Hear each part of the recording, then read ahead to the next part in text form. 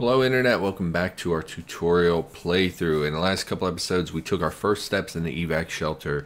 We secured a weapon, we learned how to look at our inventory, what our inventory is storage is based on, and things like that. Now before we begin, I want to say that I'm going to start breaking these down into much smaller episodes for a period of time.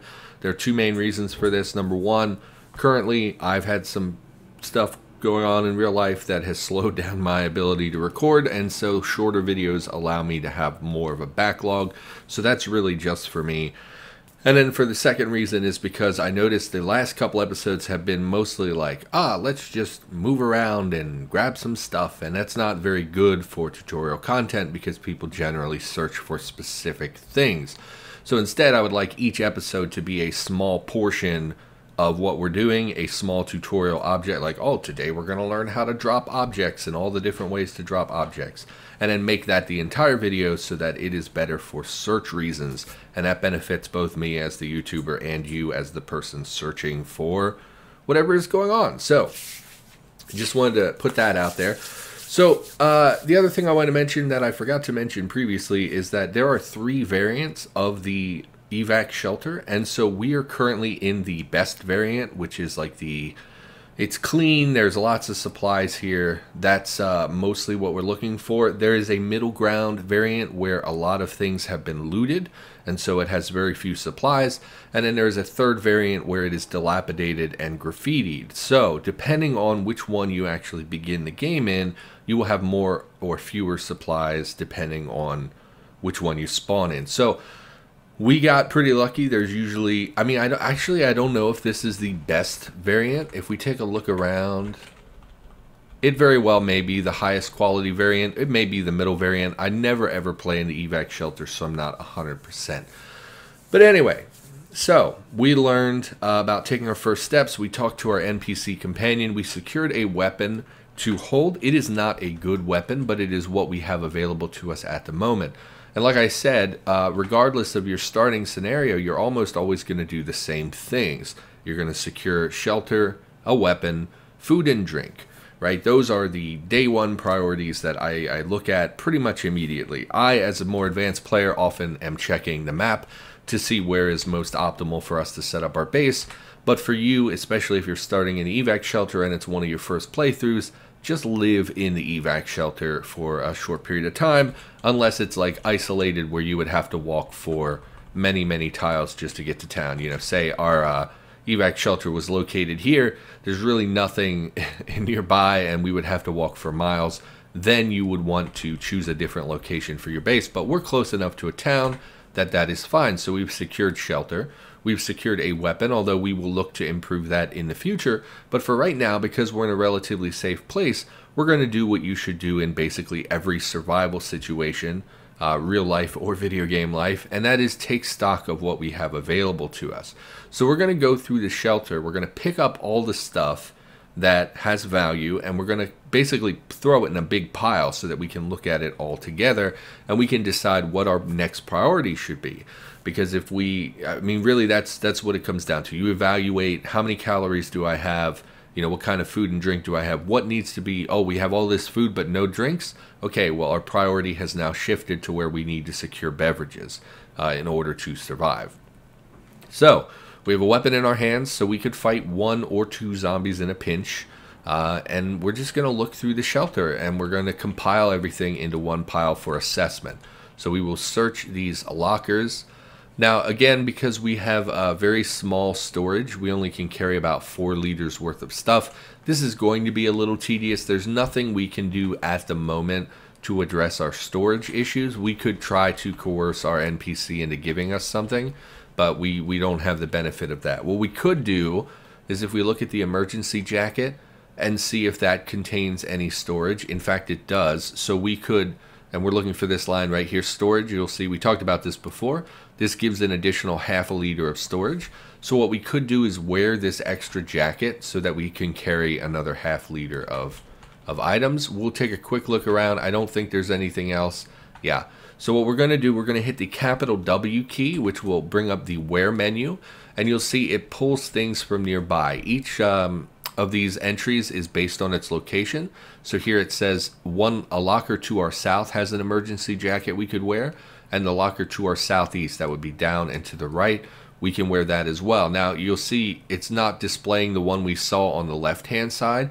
That's because we've stepped away, and remember, you can only see containers contents when you're actually adjacent to them. So it's not displaying this locker's jacket, but if we step over there, you'll see it now displays the locker to our south, but not these two lockers. So we're going to go ahead and wear this jacket just for that little extra bit of storage. There are reasons we're not going to want to wear this jacket, that we're going to take this off before we get into combat, but for now, we're just using it so we can pick up a little bit more stuff. So basically, we're going to pick up everything. And remember, the way I do this, you can use the G key, and it will prompt you immediately, or you can use the lowercase e key to examine a specific tile, and then we toggle left and right on the arrow keys to determine whether we're picking this up. Alternatively, you can press the corresponding letter. You'll see if I press B, it will pop up and highlight these both. Now you'll see here we have actually 2 items. If we only wanted to pick one up, we would press 1 and then toggle that item, and you'll see it now replaces that plus sign with a hash symbol. And the pound sign represents that we're using a specific number here. We're not picking up all items. That is what the plus represents, but we're actually only picking up 1. So anytime you want to pick up a specific number of items, just type the number. You know, let's say we have 300 nails and we only want 150. We would type 150, and then we would toggle the same way we would if we were picking those items up. So now we want to pick everything up, so we're just going to grab everything here. Not the scrap, we don't really need that. And we're going to make piles. And you'll see very quickly as I was going through this list, we now have exceeded our pickup volume. So if I hit enter to pick them up, it will prompt me. It'll say, hey, basically you can't pick all this stuff up. It's going to pick up as much as possible, and then it's going to prompt us to wield that item because we don't have space for it. And we're going to hit escape to ignore that. And you'll see it still picked up most of those items, and it just canceled the things that were too much for our inventory. So let's just start making a pile here, and we can quickly drop things from our inventory. So there are 3 main ways to drop items in Cataclysm. If you press D, lowercase d, oh, my caps lock. Why is this multi-drop? Ah, yeah, okay. So if we press a lowercase d, it will bring up this menu, and we can toggle items the same way that we were toggling them in our inventory. We can drop them using just by using left or right, or by pressing the corresponding number. Alternatively, we can press, the corresponding letter. So we could do it that way. Alternatively, if we have a whole category, you'll see everything is broken down into category. Here are tools, clothing, food. If we want to drop an entire category, we can press tab, which will open this here, which is category selection mode. And as I hover, you'll see it highlights the entire category.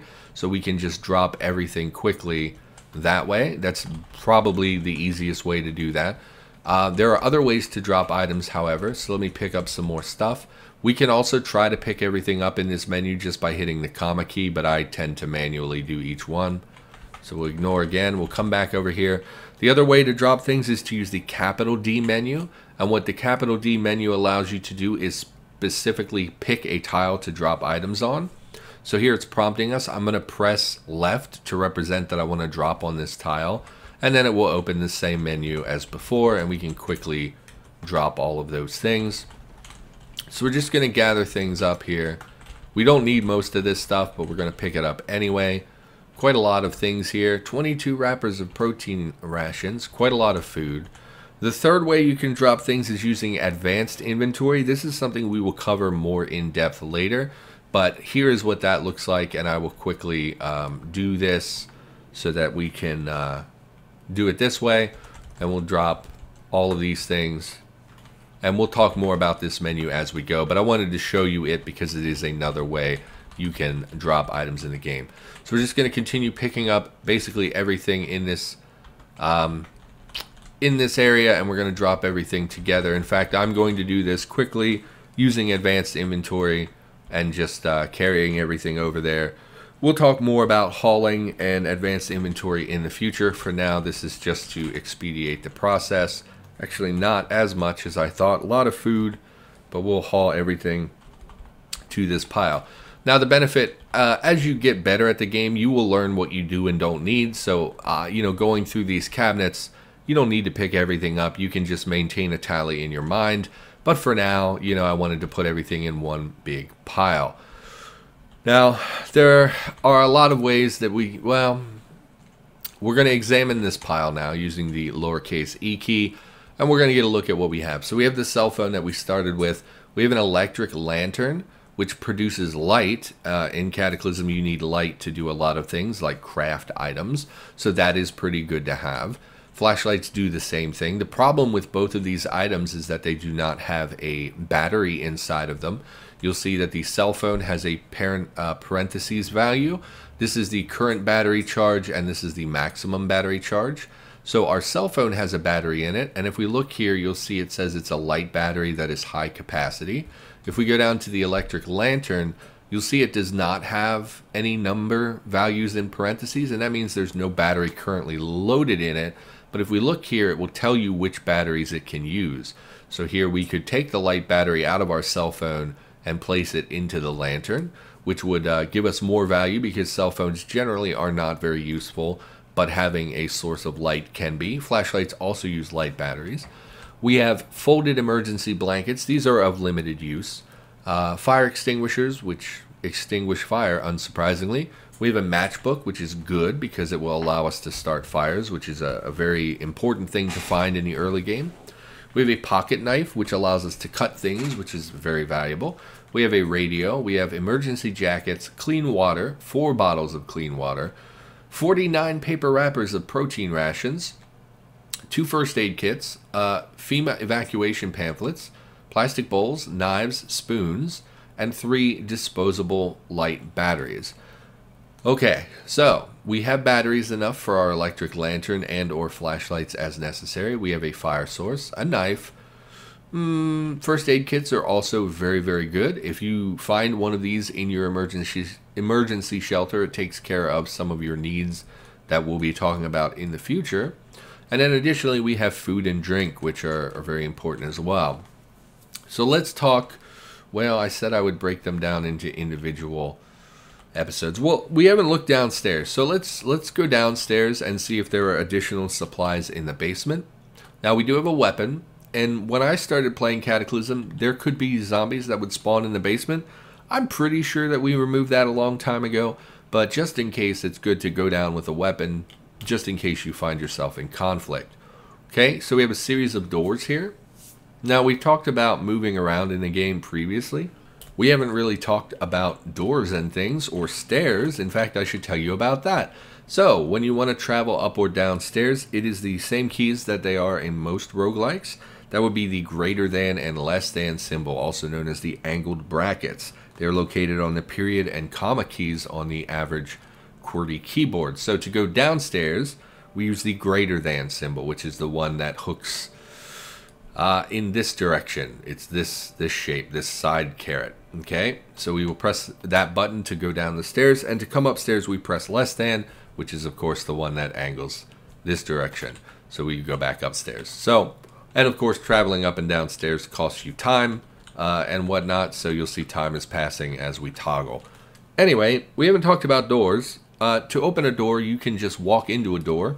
If it's locked, it will tell you that it's locked, I believe, when you try to walk into it. If not, you can try using the E key to examine the doorway.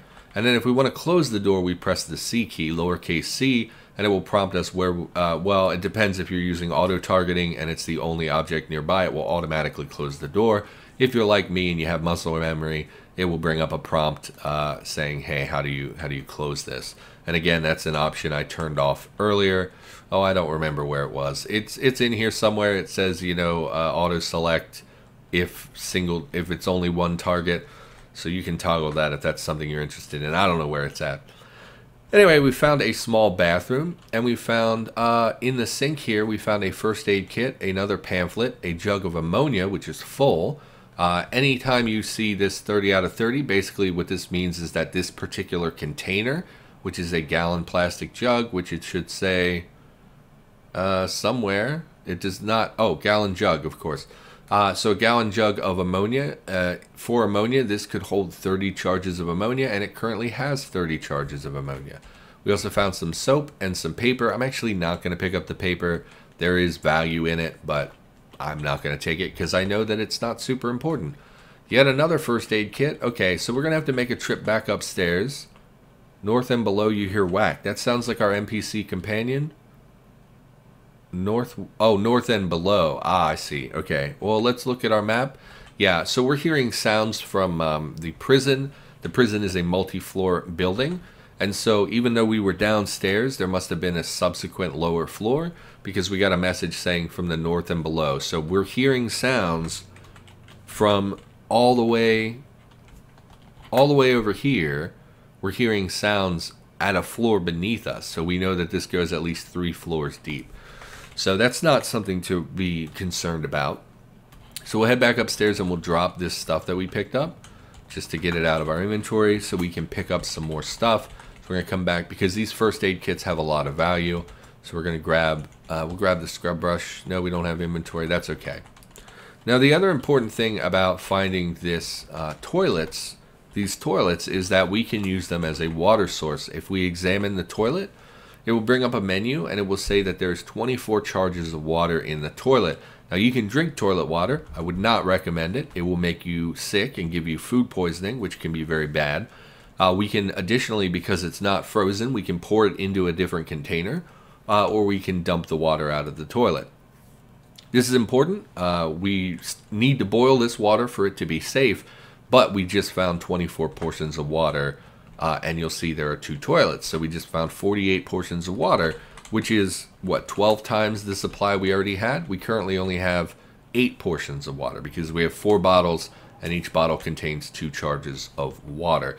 And you'll see that this one specifically says clean water, whereas examining the toilet says just water, which is how you know that it's not potable water. So let's continue checking about another bunch of stuff here. We'll go ahead and grab all that and 2 more toilets. So we found plenty of water that we will be able to work with in the future. We've also found 2-gallon jugs, which is pretty valuable. And let's continue searching about. So we enter a small cluster here. Looks like this stuff was probably supposed to spawn on the benches, but was slightly out of alignment. That's okay. Or maybe it is intended to spawn on the floor. I don't know. We'll grab some of this stuff here. Okay, so now we've fully searched the shelter. We've compiled our stuff into one area where we can look at it all. You'll see I have a broken tile here. That will happen occasionally. That just means that there is an object that is new-ish and has not yet been given a tile in your tile set. So don't fret over that too much.